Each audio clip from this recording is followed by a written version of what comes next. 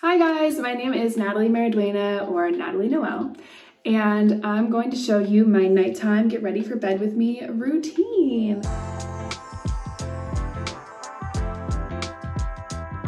Honestly, my nighttime routine is probably the most important part of my entire skin regimen because everything builds up throughout the day and it's so important to get all that off in the nighttime. So my first step that I always do is I take a shower before bed, get everything off, and make sure that I am totally clean. So I'm gonna get into the shower and I will be right back. Okay, and voila, I am out of the shower. First things first, I feel like it's always really important to set the mood. So I always light a little candle. This one is the Girl, You Need to Calm the F Down. That's what I've been using recently. And then I have this Kylie Skin candle that actually smells very amazing, and I love it. Okay, so I have most of the makeup gone off my skin, but I definitely still have like eye makeup left. So I'm gonna get into removing my eye makeup with one of my little reusable cotton pads. You can get these on Amazon for literally like a couple bucks. And I'll put some of my Beauty Counter Instant Eye Makeup Remover on there, just a little bit, and rub away gently. It's more like a pat. I'm like trying to loosen up all of the eye makeup off my eyelashes. I would say that I have like pretty sensitive skin, so as I rub, it'll probably get pretty red, but whatever. And I love these things because I don't have to go to the store and buy like cotton pads or anything. I just throw these guys in the wash, or even just like hand rinse them and let them dry, and it's amazing. So not that much left, honestly. I guess it kind of looks a little darker in the camera, but in real life it doesn't look like it's that much. So eye makeup gone. Next, I get into doing a little like removal. I like to tone my face, and I just use a really basic toner, Witch Hazel, the generic brand, nothing crazy. But again, I get another little cotton pad, put a little bit of toner on there, a little Witch Hazel, press it in and swipe away everywhere. I like to get into the eyebrows, like up into the hairline, everywhere, making sure I'm removing like all the last remnants of my makeup. Make sure everything's cleansed. I feel like throughout the day, all of the makeup kind of like slowly melts off down my neck, so cleaning my neck is very important. Okay. Honestly surprised, there wasn't that much leftover makeup on there either. Usually I have like a good amount of makeup still left over, which is not a good thing, but maybe I just cleansed really well in the shower. Okay, so now that I don't know why I keep doing this.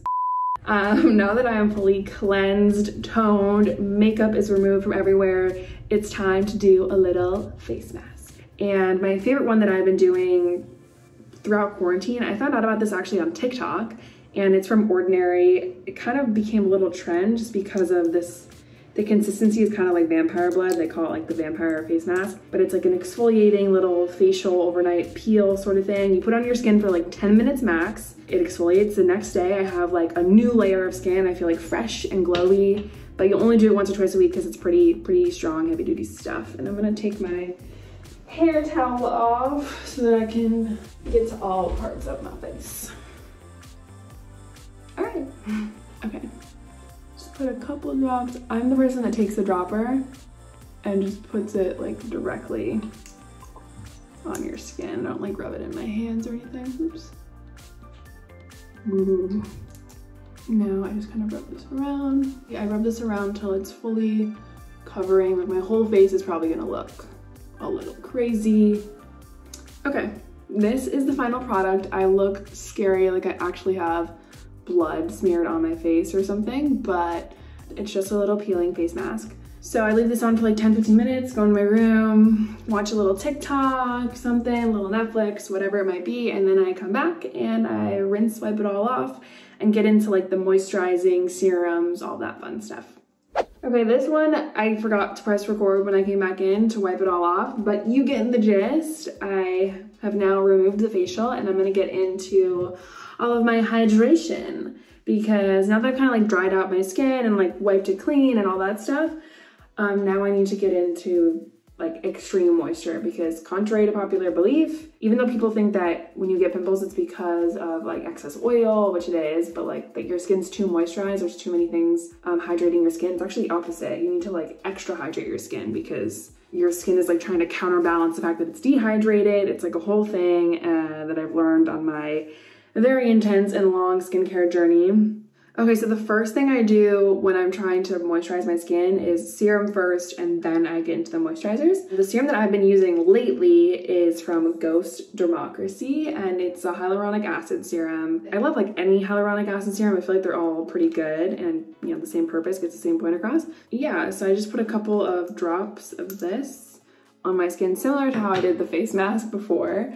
I just drop a little here, a little here. And I kind of just rub and pat this in everywhere. All right, so once that's fully patted in, I just kind of give it a second, make sure it's all dried and seeped into my pores, and I go in with my moisturizer. The moisturizer I've been using lately is from Summer Fridays, and it's also got hyaluronic acid in it. It's like the main ingredient, but it's got like this thick, like jelly cleanser, and when it goes on my skin, it almost feels like a mask at first because it's so thick, but then it soaks in and gives like the ultimate hydration. A little dot here, a little dot here, a little dot here. Get up into the forehead. Every little nook and cranny must be moisturized, because if there's one part of my face that is not moisturized, I can like feel it pulling in the rest of my face. And then make sure to get down the neck.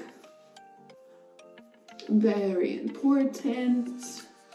Beautiful, beautiful, beautiful. I am hydrated. Okay, so the next part of my routine is doing some under eye moisturizer and anti-aging. I'm only 24, but I still feel like I get a little bit of like crow's feet and whatnot, so I like to go in with this Dior Age Delay Advanced Eye Treatment, Capture Youth, and it works pretty well, I think. 1 pump per under eye is kind of what I go with. I just started going to a new dermatologist, and she was like, sunscreen every day always, and preventing wrinkles is like, why not? Why would you not do it? And I was like, yeah, I guess you're kind of right. Like, what's the point in resisting? Like, just do some anti-aging treatments. It'll only help you in the long run. So one of the last final things that I do in my whole face routine, if you will, before I go to bed, is putting a little spot treatment cream. I use this one from my dermatologist. It's just some benzoyl peroxide, and I put it on any little spots that I have anywhere. All right, so the final thing that I do is I hydrate my lips. There's all sorts of fun, fancy lip masks that you can put on, but I feel like Vaseline is the best. And they know that I love them, so they sent me this little bedazzled jar with my initials on the top, NM, which I love. And I just put a little bit of this on my lips, like a nice little lip mask, like a good coat of it. Nice and hydrated. I hate having cracked lips. I hate having dry lips. It makes it hard to speak, and it looks terrible. And that's about it. That's my little nighttime beauty routine. Nothing crazy, like I said. It's pretty simple and straightforward, but gets the job done for me.